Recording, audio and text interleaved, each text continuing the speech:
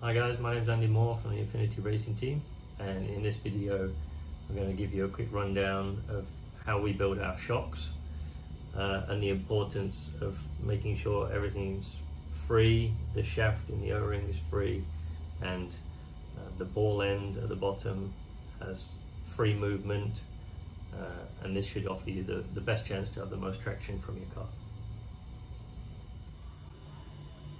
Okay, so we'll do a run through of how I normally build a shock from start to finish. So normally start off with the piston. First we slide on the small washer, and then double check on the piston. When you first put it on, there's a bigger recess on one side, and that lines up with the shim there. And then you take a very small countersunk screw, carefully screw that on.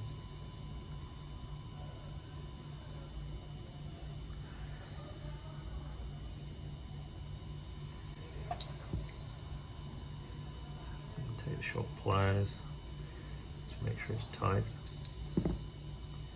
And you can see you're left with a flush fit to the top of the piston, so there's more clearance for the bottom of the shock bladder.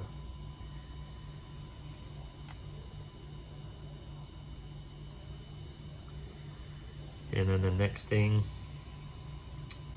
take the O-ring and just put a little bit of I use Axon grease, the shock grease. You can also use shock oil, and then take the shock body, place the piston into the shock body, and then slide the O-ring over the shock shaft and into the recess, and then you can put the rod guide in next, make sure everything lines up, and then you can screw on the bottom cap. Just take care when you tighten it, make sure there's no binding or anything. You can tighten it up, and then the shaft should be nice and free in the shock body, and then you're ready for the next step.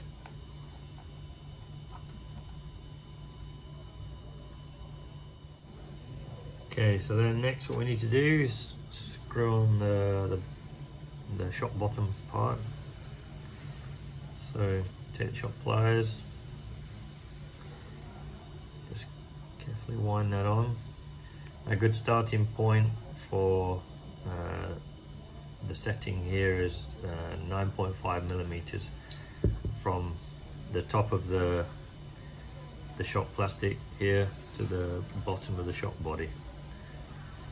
So measure here, 9.6, I'll just make it a little bit shorter.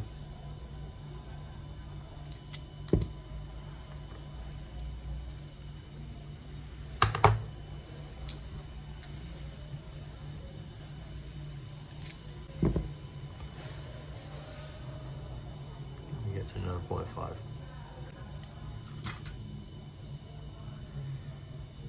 Then we take the spring adjuster and screw that onto the shock body.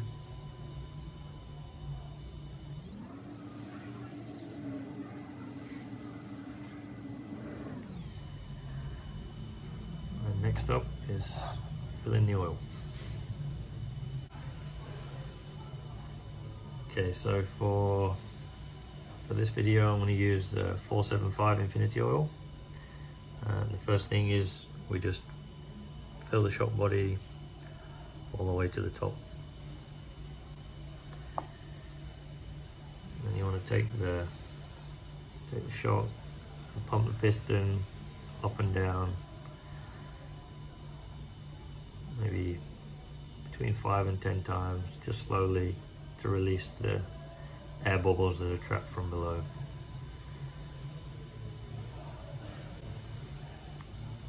And then you can use a shock pump like this Ride one that I have here, or you can just leave the shocks to sit for about 5 minutes like I'm going to do.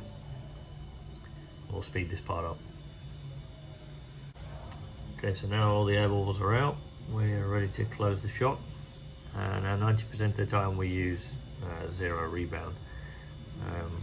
So there's a few different ways you can do it, but this is my method. So basically, you want the shock to be pretty much full to the top. You can maybe take just a little bit out, and then the first thing I do is put the bladder on the top, just rest it on top, and then just slowly push it down. And you can take a driver and just hold it onto the top of the shock body with a light pressure, and at the same time push the shock shaft up, and you should see the excess oil start to come out from the top, and you can push it all the way.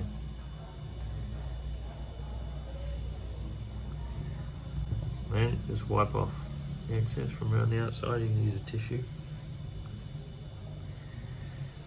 And then we take the shock cap and place it carefully on top.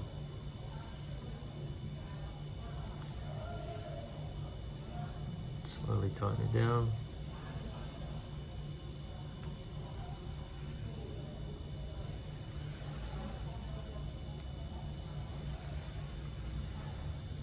Wipe off any excess.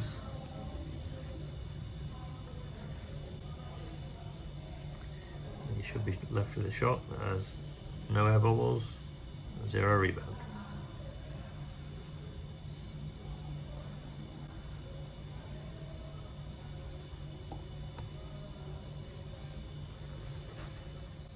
Okay, so that's the building of an If14-Ii shock with zero rebound.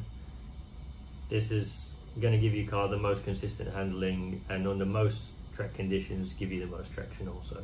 So we recommend that you start like this. Thank you for watching, and I'll see you again soon.